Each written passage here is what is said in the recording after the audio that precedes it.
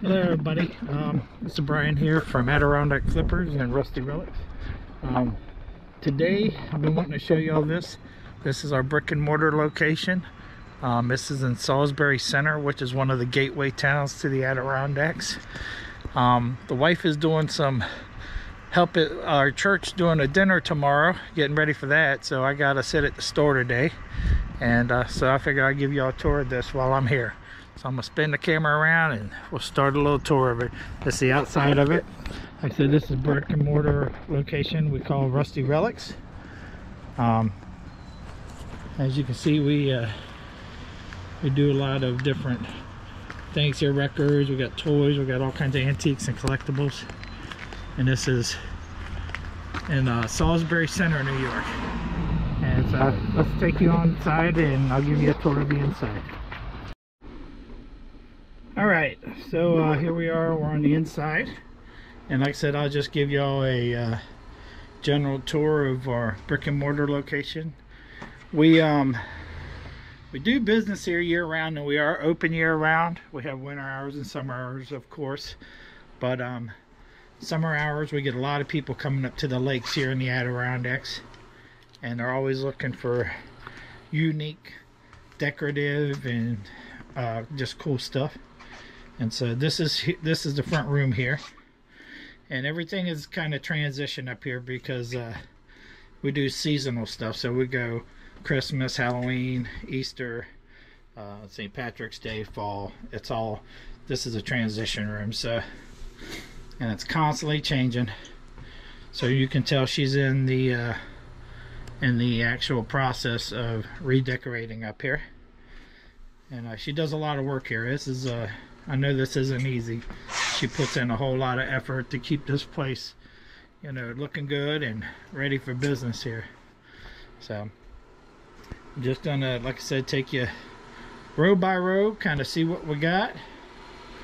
Got all kinds of uniques, salt and pepper shakers and little statuettes, all a bunch of mid-century stuff. Nautical lights. We got tons and tons of Crocs. Fishing creels, blow molds. Got some beautiful lamps and lighting, lots of lamps and lighting. These are some old mercantile spool cabinets. These are just beautiful George Clark spool cabinets, and they do have graphics on the sides and the backs of them. We do another thing we do a lot here is we do a lot of albums. We have vinyl and mostly albums. I took the 45s out, so mostly what we're doing in here is 33s. But she does sell a lot of stuff to people at the camps. So we have cookware, and we have, you know, various different pots and pans and stuff, and all kinds of collectible dishware and Corel and Hall and decorative stuff. As you can see, it's quite the selection here. Our Pyrex section is a little bit low right now. We do sell a lot of Pyrex, and these big-eyed little statues from the 70s, they do phenomenal. And I also are bringing in electronics up here. We do a lot of electronics here as well. Turntables and old TVs with VCRs and vintage radios and all kinds of stuff like that. We have a DVD section because a lot of people are staying at the camps and stuff like that. They don't have satellite TV or nothing like that, so they'll buy movies and take them back to watch them. Here's another vinyl section, and I'm mostly filled with rock and roll. We do have a couple country in there and some rap and stuff like that, but I try to mainly keep it rock and roll. That's our biggest seller. Here's some more vinyl. Like I said, we sell a lot of that, so whenever I find collections of it, I'll buy it. Enamelware. We have milk bottles and country decor and various different Pyrex and crystal pieces and etched glass, and just some beautiful stuff here. And antique phones. Like I said, we got a lot of lamps and lighting. Coffee pots and stuff like that. As you can see, lamps do very well here as well, so we're always on the lookout for lamps and lighting. That's the back side of that one vinyl rack. We have a Native American section with various different dolls and chalkware statues and various different pieces, and just some beautiful Native American pieces. And then we have Adirondack stuff like moose and fish and bears and all that good stuff. We do have some taxidermy that does very well as well here. So we got lots of trinkets and this and that. A few cookbooks. We got a little cookbook section, and those used to do real well. We still sell a few here or there, but not quite like we did. And some of my metal toys I bring in, and that's my specialty. I love toys. As you can see, we got some we sold a bunch last week, so I'm bringing in more to replace. If you watch my videos, you've seen this Barber Green conveyor.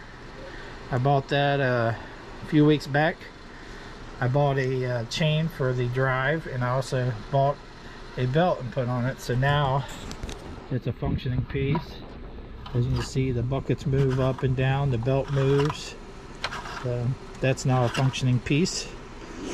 And then this, you saw in another video, is a Jaeger Kenton concrete mixer, and this just really needed a couple strings, which I got to retie and burn them on there, but I'm gonna finish fixing that up.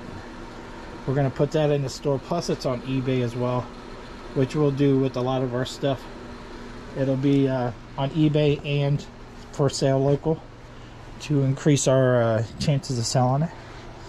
And we also got a case of various different costume jewelry pieces, necklaces, bracelets, and that stuff always does pretty good in the summertime there.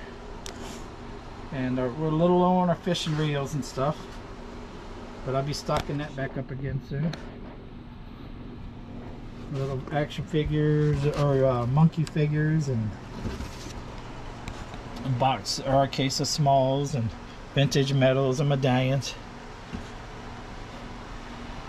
Couple decanters, and Elvis Presley and a J.R. Ewing from Dallas. Everything's being moved around here, so it looks like it's a little bit of a mess, but